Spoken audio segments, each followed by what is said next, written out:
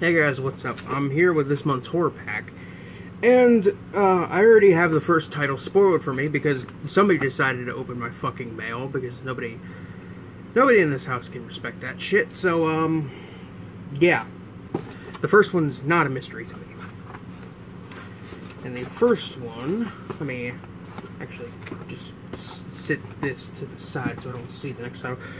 The first movie in the pack is a British werewolf movie called Howl.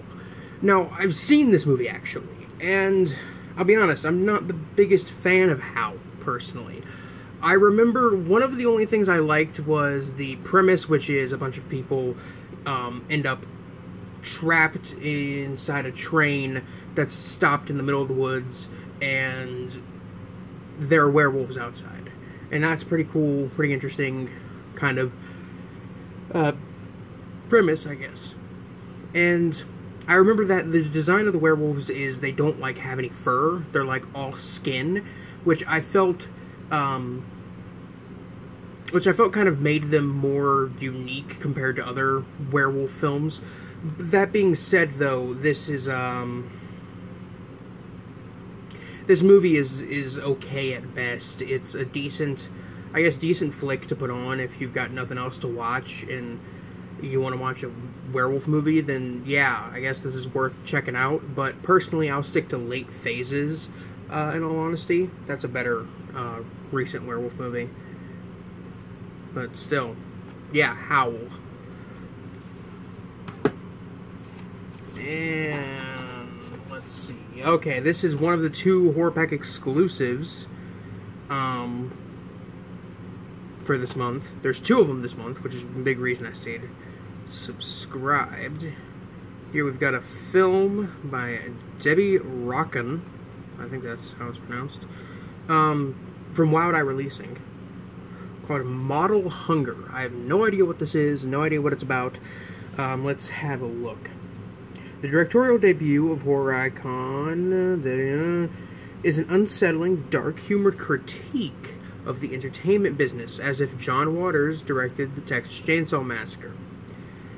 A former model and actress had been cast aside by the modeling industry when she was a young woman due to her body type, and she didn't take rejection well. When her new neighbors, Debbie and Sal, move in... Wow, there's a typo on the back of this fucking... I want to point this out. Okay. It says, when Debbie and Sal move in, but right there it clearly says movie. I mean, my camera is not going to fucking focus on it, but trust me, it says movie on the back. Movie in, they begin to notice strange things happening at Jenny's. As the list of local missing women begins to grow, Jenny shares her culinary delights with all of her neighbors. So I guess this is like about a former model who's killing and eating beautiful women. That might work for me. That might work. Let's see. I think this might be the next Horror Pack exclusive. Yes, it is. I see it on the back. What do we got here? Let's see, we got a little Deadly Crush. Let's see what this is about. Rents a secluded cabin to jumpstart her creativity. The sheriff pays her a visit, insisting her to leave since the cabin has been condemned for 40 years. Despite this warning, she opts to stay and paint. When faced with dangerous situations, an invisible spirit begins to protect her. The ghost kills and possesses a body, convincing her to escape with him in a new life, with him on the run. Now wanted for murder, her and the spirit pursue... Red Dot Abandoned. Okay, so I guess it's like a ghost romance movie. Like that Patrick Swayze movie, Ghost. I guess I can maybe get behind this. I don't know. And the last one in the pack for this month is Dead in Tombstone. I actually, honestly have not seen this one. I know about this. I've heard quite a bit about this. Isn't this a... This is a Universal film. I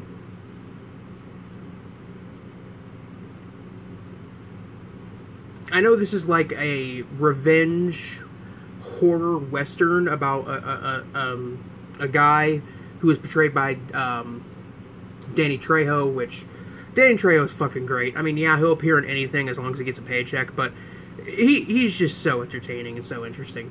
This also has Mickey Rourke in it, and Anthony Michael Hall. But yeah, I've heard about this before. I haven't seen it, but it's like a western horror where a guy gets killed and then he comes back from the dead to exact revenge on the people who killed him.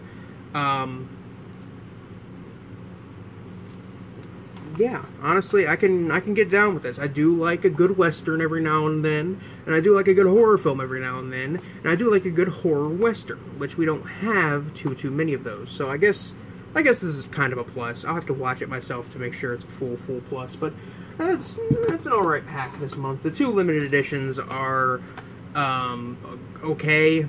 I don't know if I'll really ever watch them personally, honestly, because out of all the limited editions I've gotten out of the horror pack, I've watched maybe 2 or 3 of them, and only 2 of them have been movies I've seen before. But I guess I could say Howl was a plus, because it's just a random movie to throw into the collection. You know, I'll rewatch it someday. Maybe I'll like it more now than I did when I first saw it.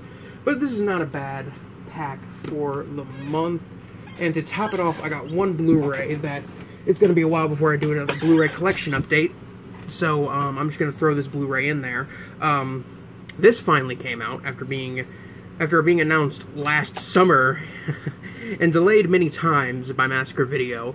All respect to Massacre Video. Love those guys. They're great. They do great work. And I picked up their new release of Enter the Devil, which comes with this limited edition slipcase. And what can I say about Enter the Devil? I haven't seen it. I know it's like a low-budget, kind of 70s Satanism, Western-ish kind of movie.